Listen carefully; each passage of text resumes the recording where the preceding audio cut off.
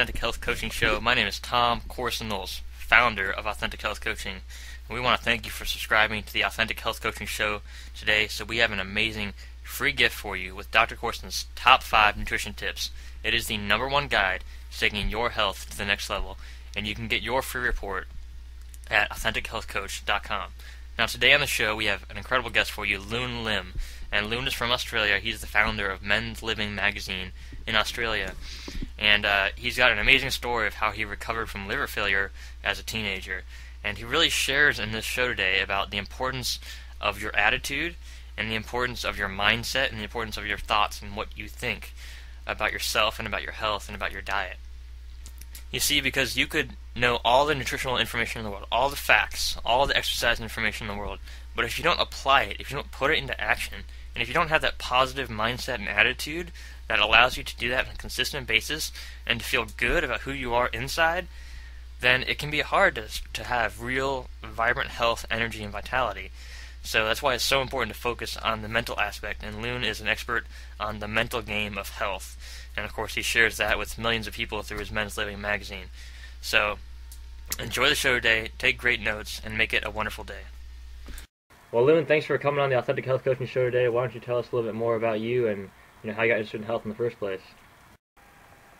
No worries, Tom. Thanks for having me on. Really, the bare fact of it is, today I'm 31. In a nutshell, I was a 29-year-old self-made millionaire. My 28th birthday present to myself was a brand new Porsche. It was red. But it wasn't always that way. When I was 17, I suffered from liver failure. I spent most of my year 12 in high school, dropping in and out of hospital. And at 17, the doctor said to me that I needed a liver transplant. At 17 years old, I was like, "Whoa, that's pretty shit." And the doctor said, even if a liver transplant was successful, I could potentially still go blind. So when I was 17, didn't know much about life, and I thought, okay, fine, that's cool, but I'll let that in high school. When I was studying developing countries at the age of 16, I learned that 30,000 children die every day from malnutrition and lack of clean water. Most of them don't live up to the age of 4 or 5. So I thought, there I was lying in the hospital bed, 17, suffering from liver failure, and I thought I had still 17 good years growing up and living in Australia. So I pretty much just pulled my socks up and had the real attitude of gratitude, living 17 awesome years, and from that point on I just started developing a positive attitude, and I never had the liver transplant, so my eyes are still good, and that's really what it was, having a positive mental focus all the time, and that's what helped me. And Men's Living magazine is essentially your health, fitness, nutrition, all based on the solid foundation of having a positive, healthy mindset. Healthy mind, healthy body. Do you know what I mean? Yeah, absolutely, man. That's amazing. That's a really cool story. And there's so many people out there who have health challenges. Maybe they don't have liver failure, maybe they're not about to die, but maybe they just get sick all the time, or they've got some kind of disease, some kind of condition they're dealing with, and they're scared. So what would you say to someone who's in that condition, who's sick? What would you say to get them, inspire them, or to educate them or motivate them to have that positive attitude? Really, it's having that mental attitude comes from within. You got to be strong, and really, if you're sick at any point, then it's your thoughts that can kill you. The power of the thought, the power of the mind, is really unbelievable. So it's just really kicking on and staying focused, feeling good all the time. Your thoughts, there's a real simple trick to your thoughts, and that's just by your feelings. How you feel would tell you how to think. So by feeling good all the time, just whatever gets you going. You could watch YouTube for 5 minutes a day, and just by laughing and feeling good, that's going to physically and mentally heal you. Absolutely. I mean, there's so many studies on laughter and how it helps boost your immune system and help heal. Absolutely. Yeah, I mean, look at Lance Armstrong. That guy had testicular cancer, but yet, how did he go on to conquer 7 Tour de France championships? Do you know what I mean? Yeah, I know. It's amazing. Yeah, it's like I think he was diagnosed with testicular cancer, and it was a tumor, and I think it went to his brains and his lungs. And this guy was pretty much riding a bike, the Tour de France, which is like from one side of Australia to the other, Sydney to Perth, but up in the Alps. You know what I mean? And they're winning it 7 times, not just once. That shows you the strength of the mind, real positive mindsets. Mm-hmm. Absolutely. But, a lot of people will listen to this and they say, well, Lance Armstrong or Lune, you guys are really successful and you've overcome these challenges, but, I'm not like you. Maybe you were just born that way. You were born a prodigy or a genius or something like that. So what would you say to that? We all come out of our mother's womb, whether we're in Australia, whether we're in America, whether we're in Canada, whether we're in South America. I think we're all born equal. All the opportunities that we're given is exactly the same as anyone else. You look at Oprah Winfrey, she didn't know that she was poor, and until she read the books that she read is why she thought, hold on a second, something's not right here. And now she's one of the most successful billionaire TV presenters of all time. So really it's just accepting responsibility. As soon as you can accept responsibility for who you are, what you've done, you really are going to bring the energy to the world. So with that positive mindset, you got to take that forward. It's not easy to do, but hey, nothing was great was ever achieved without some sort of obstacles in your way, right? Absolutely. I mean, you can't fly without gravity. You need the obstacles to overcome them to become stronger so you can achieve the things that you want to achieve in your life. That's right. Yeah. And with Men's Living Magazine, we really want to promote and we want to empower Australian men, or men in general, just to empower their masculine pride. Everything from quitting smoking, living that epic lifestyle, getting that relationship, is just what we pride ourselves on. It's all just about getting that mind, getting in that moment.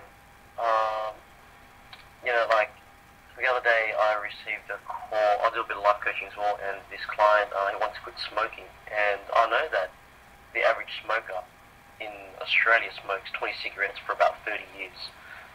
In those 30 years, there's about 2.5 million pups, and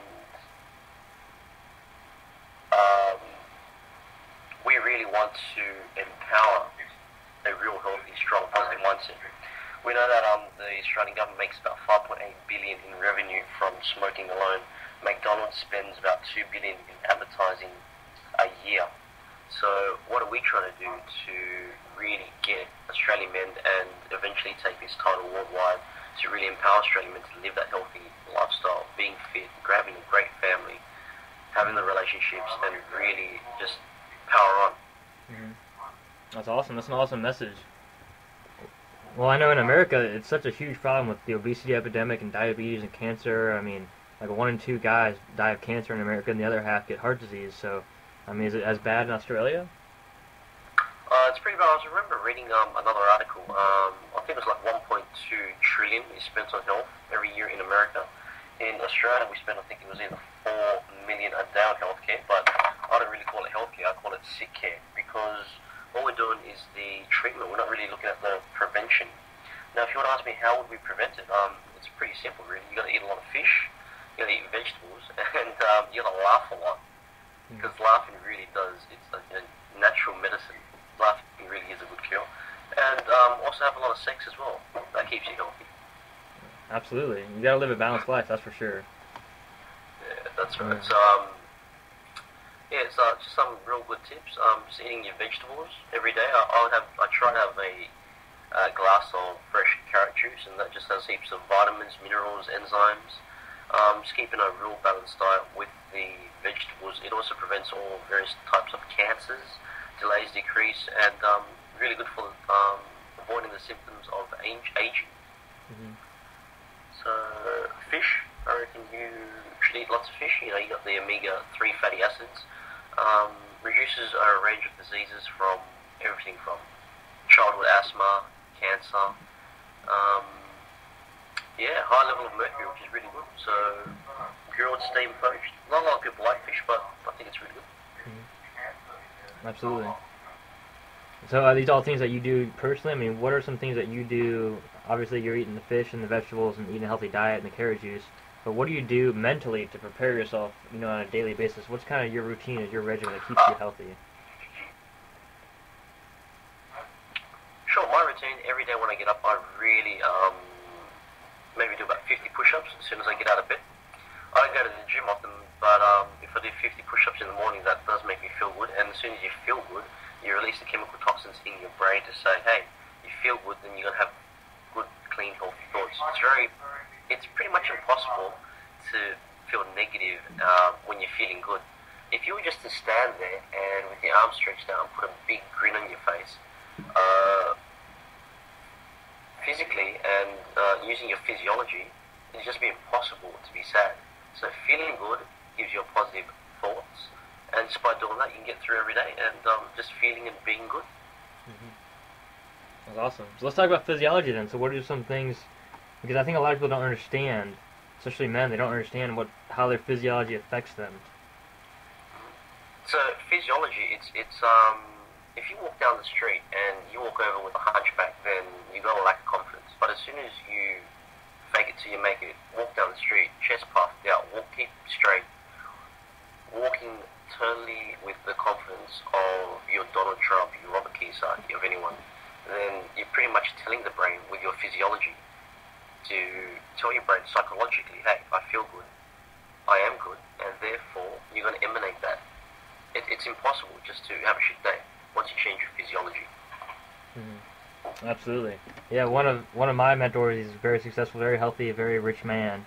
You know, he said, when I walk into a room, I think, look out, room, I'm coming through.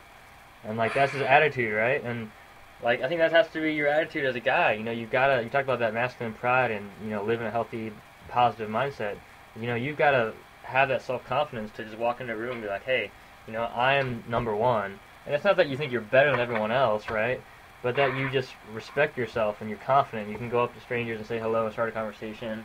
Or, if your friends rag on you for not eating cake for dessert, you say, I don't eat that junk. I don't need it because I'm living a healthy lifestyle. That's it. And wise words from your mentor. Just, hey, look out, rude. That's awesome. Yeah, exactly right. So tell us a little bit more about Men's Living Magazine. I mean, how did you get involved with that and kind of what do you guys do? Yeah, well, we had a message and we wanted to spread that out. So we're empowering Australian men to empower their masculine pride. Then we got to live it, we got to be it. And it's something that we've had in the works for a while. So getting this message out through the magazine just seems very logical. Right now we've got the menslivingwebsite.com.au, and with the magazine with print as well. The feedback from readers, subscribers has been absolutely fantastic. The message that we're spreading out, it's not just the health, the fitness and nutrition, but that positive mindset, that's the missing link in a lot of today's publications and print. Combining it all together through the fitness, through the psychology of it all, it's just a great mix. So yeah, the feedback's been great. That's awesome. And I think that's so important because I think that's where a lot of people fail in their fitness program or their nutrition program. Because, if you take an Australian or an American, 95% of them know, if you got a salad on one hand and a burger on the other, the salad is obviously the healthier choice. But they don't always make that healthier choice, and it's about the psychology. Because, the biggest obstacles we have are on the inside. We're always self-sabotaging ourselves. And so I think that's awesome that you guys focus on the psychology to help people overcome those barriers and those challenges. Yeah, that's right. The psychology is always very important. It's it's amazing. We always go back to psychology, and we should have three brains. We've got the reptilian brain, the mammal brain, and the primate brain. So the psychology of it all, we could trend follow psychology all the way back from the caveman eras, from the reptilian brain, the fight or flight. So when we are given the option between the burger and the salad, it's simply a matter of subconsciously programming your way how to get to the root cause. So you know that the salad's a healthy issue, but yet the burger might taste nicer, and that's just because of our upbringing. In developed countries and the third world, it's a lot different. But when McDonald's spends $2 billion in advertising a year, then it's psychologically telling us, hey, eat this because we've made some sort of connection sooner, here, there, or after. Mm-hmm. Absolutely. Yeah, I mean, we're programmed, all the ads on TV, thousands of ads for junk food and this and that. And, most people just think, oh, well, I just like the burger better. But, there's a reason why you like it better. It's because of all those ads and all that brainwashing basically going on. Yeah, that's right. And all that brainwashing, we are brainwashed. There's about 4,000 ad symbols of businesses, Coca-Cola, McDonald's, everything from adverts to bus ads to big posters. I think it was 3,000 or 4,000 every day. It's just horrific. And not a lot. Yeah, there are those healthy ads, but if you're making more money from tax and tobacco and junk foods, and that's just the way the market is. Obesity is pretty bad in Australia, so I've read all the articles, and is it bad over there in America as well? Obesity and child obesity. Absolutely. I mean, it's absolutely horrible. And 70% of Americans are overweight or obese, and it's somewhere between 30 and 40% of them are obese. So it's just a huge epidemic, and it's just getting worse. That's right. We really got to focus on the younger generation and getting them in a healthy, positive mindset. We got like 680 muscles in our body, and every 48 hours, if you don't use it, then we lose it. So that shows you the importance of exercising. Absolutely. Well, and you talk about all the advertising going on, and with McDonald's and things like that. Isn't that why it's so important to have, to choose where you get your information from? Because a lot of people, they just sit and watch the TV all day long, and they're just getting brainwashed by that stuff. Wouldn't it be better to subscribe to like Men's Living magazine, or have your favorite blog or website where you go for information on health or on business or on whatever? Because then at least you're getting information from people that you trust and in their area that you want, right? That's right. So getting the information is important, and whether we know facts and research right down to a T, if we know that we eat less and we exercise more, then we can't stuff it up. We really are blessed to be living life, so let's live that healthy lifestyle. Absolutely. Yeah, is there anything else you want to share with us? I mean, what else does living a healthy lifestyle mean to you? Living a healthy lifestyle means having the attitude of appreciation and really not overindulging. Sure, if you really wanted to indulge and eat the foods, because say, I myself, I'm a Cancerian, I love food, then you might do something practical. Maybe Monday to Friday, eat healthy, and then indulge on the weekend.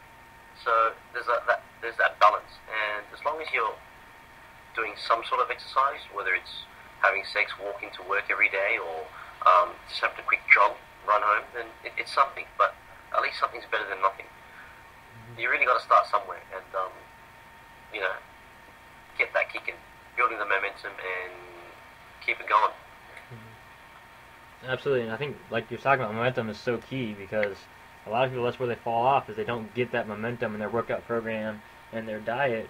So, maybe they'll go to the gym for a week and then they'll quit. That's right. So if you go to the gym for a week, or you only go to the gym for 2-3 months and then quit, and then what we see is results that are incongruent and then not consistent. So it's like your motivation. So you could be overweight for like 5 years, you could be overweight for 10 years, and all of a sudden decide that you want to make a change. But when we look at the core issue of that problem, from a psychological standpoint, we have to understand where that comes from. And psychologically, studying a little bit of neuro-linguistics programming, NLP, brain psychology, and these days I'm really, really focused on accelerated human transformation. So as soon as we can knuckle out that root cause, we can just really explode our change, having that epic lifestyle. A lot of my clients, I've worked with them, and we don't get to the root cause straight away, but as soon as we find the root cause, we just absolutely change their lives. It's amazing. I saw one client last week, and he was about 120 kilos. I'm not sure how heavy that is in pounds, but like 260, 270. What would that be, Tom? It's like 270 around there. 270. So is that pretty heavy? Yeah, it's really that's obese, yeah. Yeah, it is obese. So it was like 120 kilos. He was about 6'10", tall, and by Saturday afternoon to Wednesday, he'd already lost 2.5 kilos just by eating less, exercising every day. But that was only because we found the root cause of his issues. And once he decided to make a change, then his whole life turned around. And that was probably going back maybe a month ago. I just got an email from him on the weekend, and I think he's lost about 12 kilos now. So he's doing really good. That's awesome. Yeah. Well, and how do you get to that root cause of whatever's holding you back? Everyone has triggers, and it really comes from your upbringing. From the ages of 0 to 7, we're like a sponge, and you just kind of you just keep soaking everything in. It's like the imprint period. 7 to 14, you're in the modeling years where you choose to model off people. So a lot of the root cause smokers who want to quit smoking and people who want to lose weight, they're all doing it psychologically. And once we can find that root cause, we can just explode and change. Um, if you would ask me, hey, how do we find that root cause? It's different for everyone. Another client the other day that I saw very quickly, for one session, we just found out what his root cause for smoking was. And it was just really from modeling somebody he looked up to, and he thought it was acceptable. So he knew that he didn't want to continue to smoke because over an average lifetime, I said it's about 2.5 million puffs over 30 years, 20 cigarettes a day. Now, his grandfather was smoking 2 packs a day and lived up to the age of about 86. His dad was also a smoker, but his dad died from lung cancer before he turned 50. So he knew if he didn't make a change now, then he could either be his grandfather or it could either be his dad. He didn't want to take the risk. It was like 50-50 split. So finding his root cause, something inherited in the family, being brought up with it, thinking it was okay.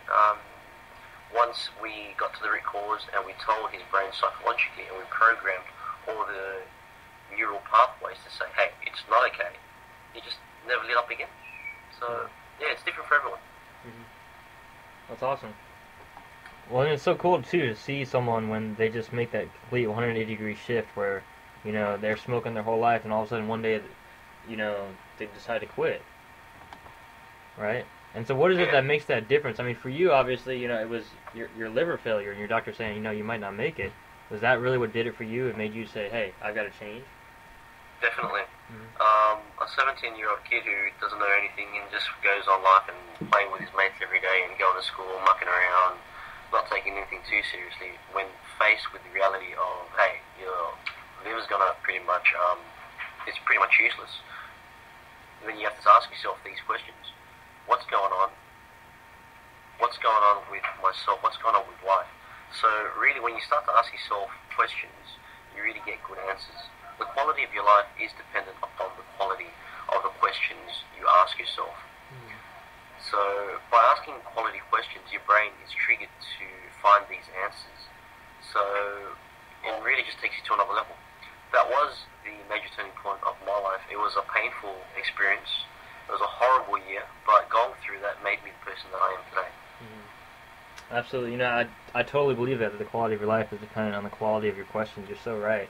So what are some of the questions that you ask yourself or with your clients that, you know, to help get them on the right track? Right, so questions trigger the brain. So asking questions such as, if you were to go throughout your day and you wanted to just appreciate life and appreciate your health and your fitness and your good health,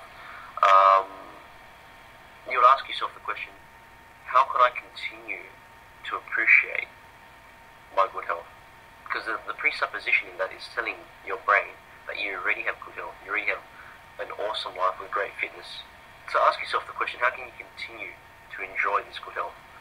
Mm-hmm. Carrot juice, you know, have a salad instead of a burger. That's how you do it. It's a great way to live each day. Mm-hmm. Absolutely. You know, I think that's a great question because you're right. I mean, no matter how overweight you are, how bad your diet is, you know you're doing some things right? And so it's just continuing to do those things right and making a few changes along the way. That's right, and every little change, as long as it's going on the right path, then you really can't lose. Mm-hmm. You know what I mean? So, absolutely. Asking those right questions and, just kicking it on every day. Yeah, that's right. You know, Jim Rohn, he talks about, your life, it's kind of like a combination lock. You know, maybe you need 6 numbers dialed into the lock to unlock, the secret to better health or to better financial success or whatever it is. And most of us, we got 5 of the numbers right. And so we just need one more, right? That's right. It's just finding that one more, that next step. That's what it's all about. That's right.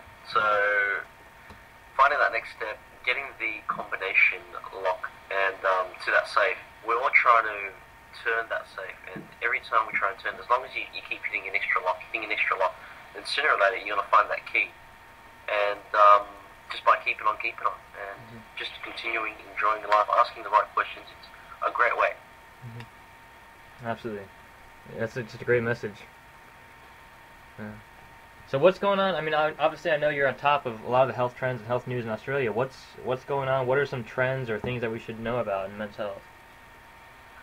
Men's health, basically, what we want to do is really just a lot of men's health at the moment. In Australia, mental ill health is the leading cause of death for pretty much all Australians under 45. It's more than car accidents, it's more than binge drinking, it's more than anything else. Mental ill health is pretty much the leading cause of disability in Australia across all demographics, you wouldn't believe it. Male, female, all ages. It pretty much affects more than 4 million Australians every year. It costs the Australian economy about $30 billion every year. So that's why psychology, I believe, is so important. If you have the right psychology, then everything stems from that. Knowing what to do, when to do it, how to do it. So having a strong mental focus is really important. So yeah. Wow, and so mental ill health, I mean, you're talking about like depression, or what kinds of things are you talking about? Yeah, when I say mental ill health, it includes everything from mental illnesses, depression, cancers, all sorts of psychological illnesses. Something as simple as depression, go all the way to just lack of confidence and seeing the GP for just because, depression. Yeah, and I think that's a big issue for men too, because a lot of guys, they don't want to talk about it. If you're depressed or you're sad or you've got something going on, it's not cool, it's not macho to talk about your emotions or feelings or things like that. There's a lot of people that hold it in. That's right. So with Men's Living, we want to have a conversation and we want to connect with our readers, our subscribers, and we want to tell them that, hey, these are the issues in the Australian economy and probably around the world today, and it's okay just to get out there and talk about it, and because that's the first step to change. Once you can accept it and talk about it, then you're moving forward.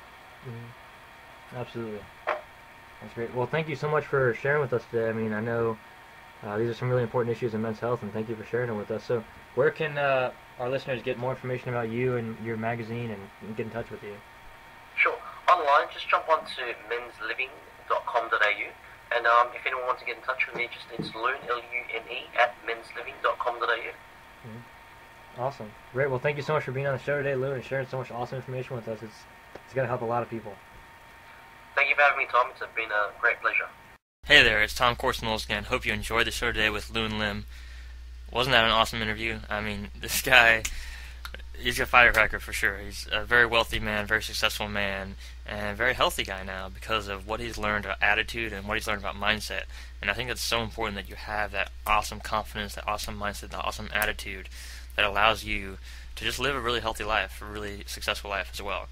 So thanks again for subscribing to the show. Come check us out at AuthenticHealthCoach.com. Grab your free report and come join the community of like-minded people like you and me who are passionate about health, wellness, vitality, energy, nutrition, and fitness. And we're looking forward to seeing you there. Wishing you an absolutely incredible day. Take care now.